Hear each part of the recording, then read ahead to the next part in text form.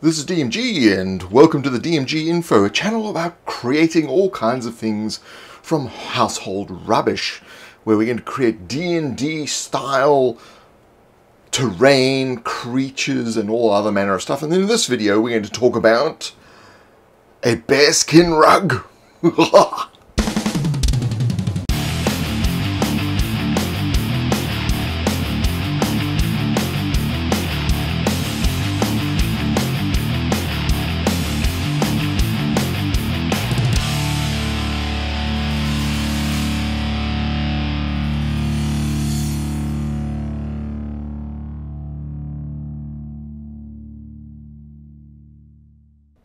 Tis the season to be breaking stuff, and I broke my camera mount both on the little spool at the bottom and also cracked the arm as well. Don't ask me how I do these things, I just manage to do it. It's cheap junk, so I bought like another 5 of them. So I'm going to grab the top of a pizza box. Obviously I've used this one before, so I'm just continuing to use some of the scrap from the previous build, and I'm going to draw out a splattered, spread out polar bearish shape. Of course, this can be anything of any size depending on how you want to do it. I'm just doing it at this size, so I'm not really going to give you any kind of measurements. You can just create it as you like. Don't need to have amazing drawing skills, just shape skills. Then we're going to grab some string. You may call it twine, depending on where you live in the world. And we're just going to unfurl a whole bunch of string, just just a whole pile, like a lot. There we go. Okay. Then we're going to grab a large paintbrush and start to wind this string around the paintbrush. And better to do it from the bulbous end towards the thin end, and you can then use some masking tape or painter's tape to tape down the edges.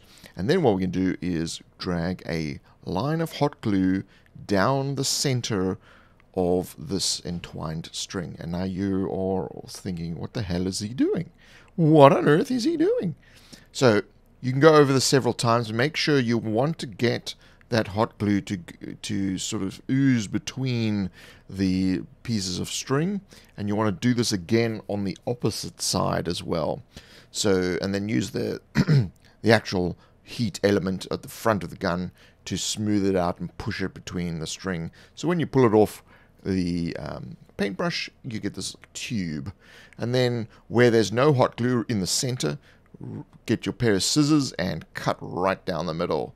And then flip it over, and in the center again, cut all the way down the middle. So you'll have 2 of these weird centipede hot glue things. Centipedus hot glueus, they call it scientifically. And just cut off any little bits and pieces that are hanging off. Then through the middle of the hot glue, and this is why you want to have hot glue spread out a little bit with the heat nib of the gun, you're going to cut right through the middle of that so that you've got these strips of string ends with hot glue on the end. Okay, this is all going to make sense in a little bit. So yeah. Then we're going to start to put some hot glue across the back of this creature, and then place the hot glue part of the string into that hot glue and continue along. Now the mistake I made was I started from the top. I should never have started from the top of this creature. You should actually start from the bottom, and then the string begins to overlap. So I basically began again from the bottom.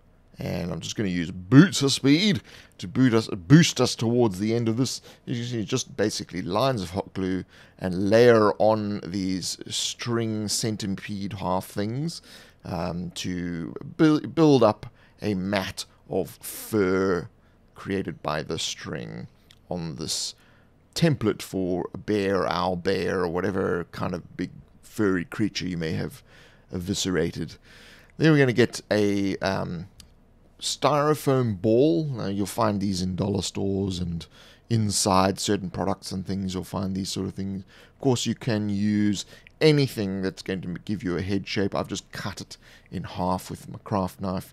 I'm going to pinch the end and then use the heat nib and hot glue from the hot gun to kind of form the eyes and snout of the bear creature. I'm not going to go into super detail with the head. It is dead, So if you did an owlbear or something, you may want to then create a beak. You could use some cardboard or little pieces of plastic or something to do that. I'm just going to keep it simple. And then you stick that onto the cardboard base you've created.